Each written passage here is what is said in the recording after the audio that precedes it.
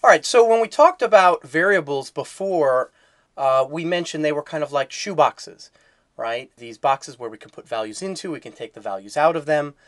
They can change, that's why they're called variable. So if we want to store a number, we put that maybe in an integer type variable. If we want to store a name, we call that a string of characters, so we need a string type variable, and so forth. We need the appropriate type little variable box that we can store these values in. But they're very simple. They're primitive variables. They only store a single value.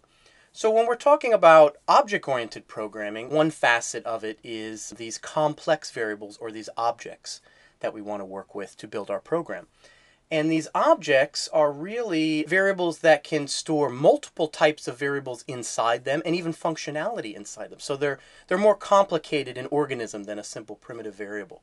When we want to make these objects, we need some kind of description, some kind of definition or declaration of what these objects are going to look like when we punch out these objects. So for example, let's look at a couple different analogies here. Making cookies, right? We knead up some dough, we roll it out. Say I want to make 20 or 30 star-shaped cookies.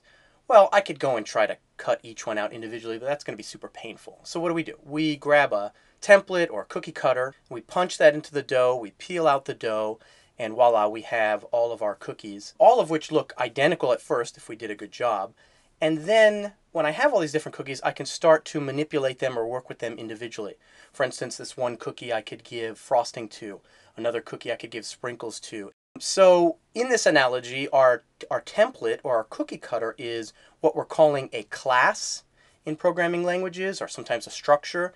It's what we fill out to determine what the objects will look like, and then the cookies themselves are the actual objects, also called instances. So you need kind of this description, and you need the actual objects or instances from the description. And there are many other analogies out there. DNA, for example. DNA is kind of a description of an organism. We use that, and we can punch out a bunch of identical looking organisms for the most part. I mean, maybe fingerprints or freckles or something might be slightly different due to mutations, but for the most part, they'll look almost identical. And then once we have them, we can manipulate them and work with them differently.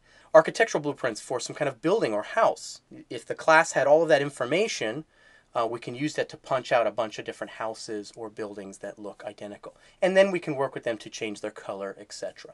So, once we have all these objects, the objects are what we work with. Instead of simple primitive variables, we have the objects, and the objects themselves contain primitive variables or other objects inside of them, and functionality as well. And that is a big part of object-oriented programming, and it's what we need to do to create the objects and then use them to build complex programs.